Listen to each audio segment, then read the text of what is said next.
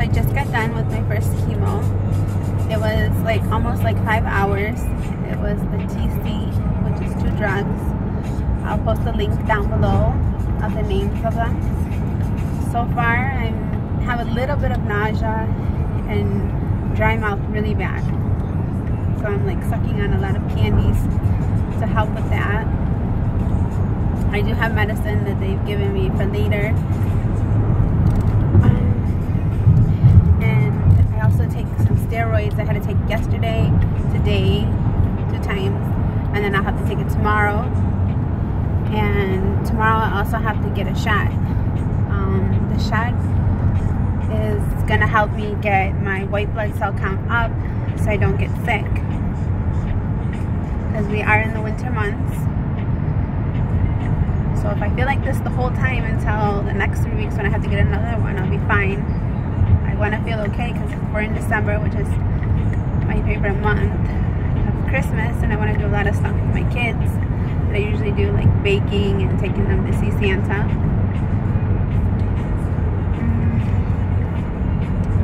They had a lot of stuff there, like protein shakes. I guess eating protein or the shakes will help you get your energy back up, because this will make you tired. They had coffee available, water. They had a fridge, microwave if you want to bring food, stuff like that. This was at my location. Your location might be different. I know like some places have TVs.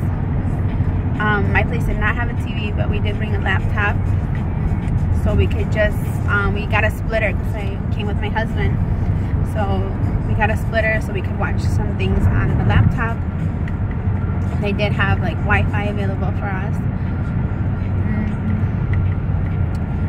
I did bring crushed ice because I was reading, and in my support group a lot of girls were telling me that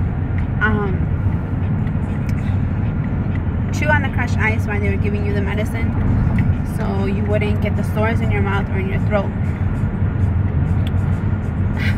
They kind of worked for me. I don't have any sores yet, but my ice melted, so I got like a big chunk of ice that didn't work. I'll have to find a different way the next time I go. I did take a magazine, but it kind of went faster than I thought in between them giving me the different medicines, because first when you get there, they well, usually they'll take your blood first. I had mine taken yesterday because I had chemo class yesterday, and they took my labs yesterday and went over them with me to start today. But next time I go, they will do blood work first, then I'll see my doctor and she'll tell me, oh, you're okay to go, your blood looks okay, and then you'll do your chemo. But before they administer your chemo drugs, they give you medicine to help with the side effects, like nausea and all the other fun stuff.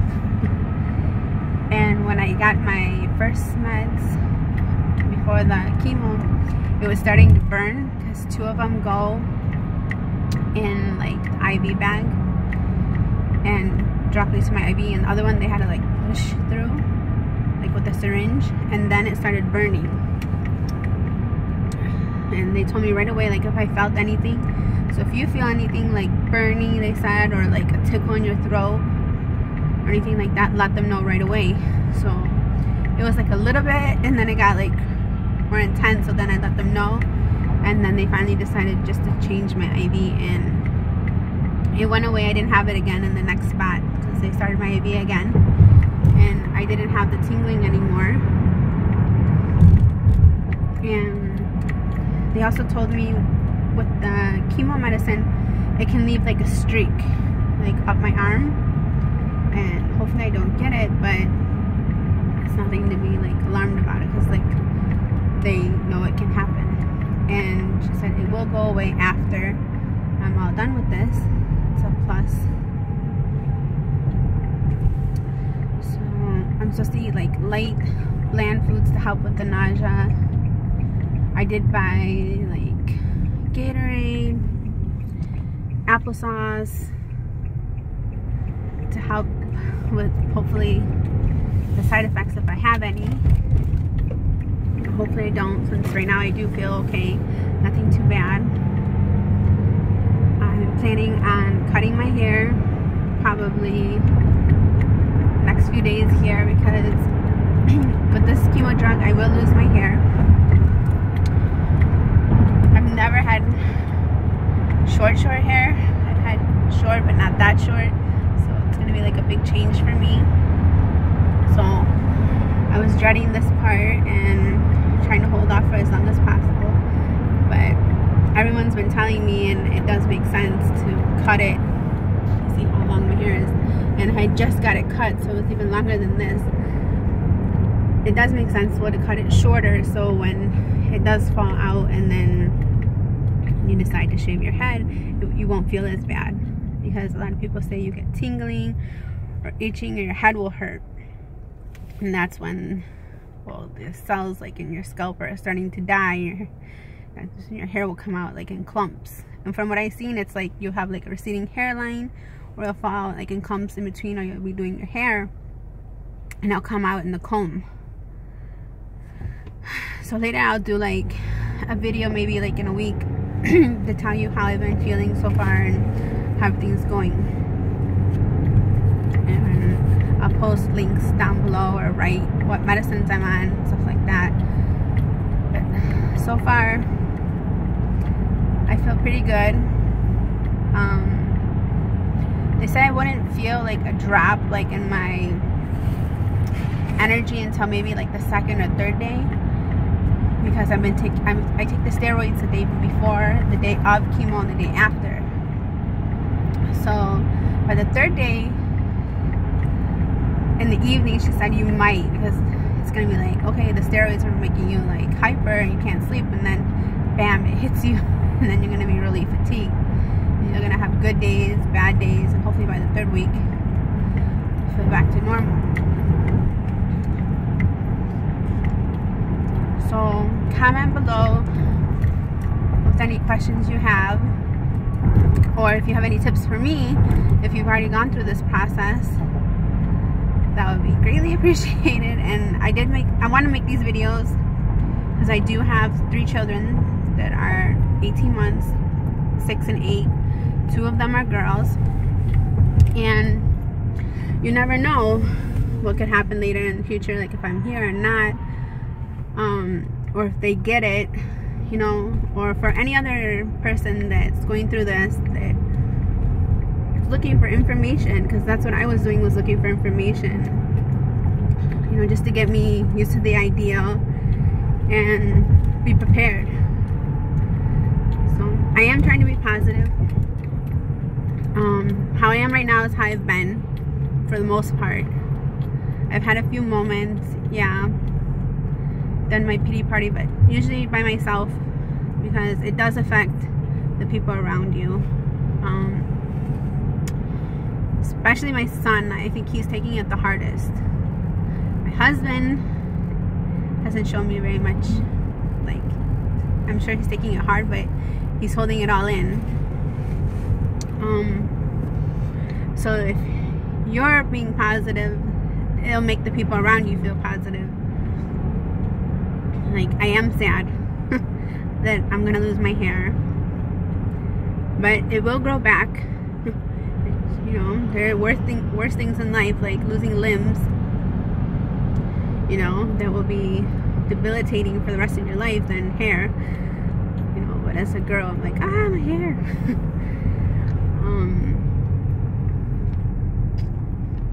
What else? I think that's pretty much it about my hair. And I was having problems with my insurance because of my age and needing more paperwork. They took forever to get my oncotype score back, and I'll explain that like in another video when I tell you, and I'll say all about my story of like my cancer. They took forever to get that back, so by the time you get diagnosed, I believe it's 12 weeks you have to start chemo. I had my surgery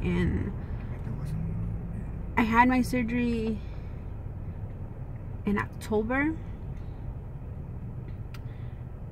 and I got diagnosed. Well, the first time I got diagnosed was, this is 2017.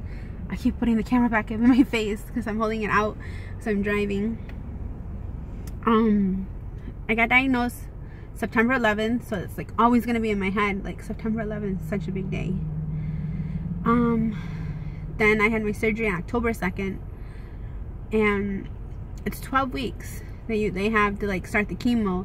Well, mine was approved just last week, which was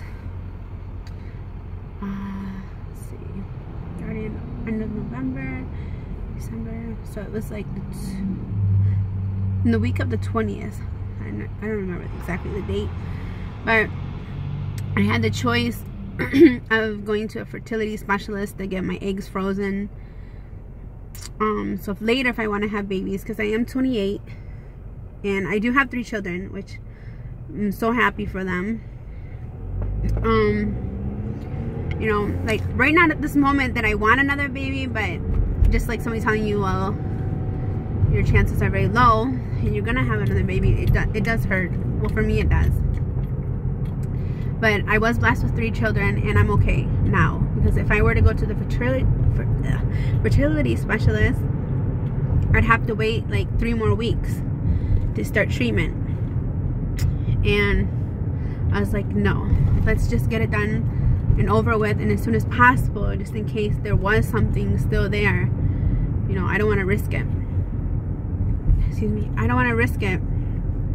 You know, why am I gonna risk going 3 weeks out, you know, instead of starting sooner?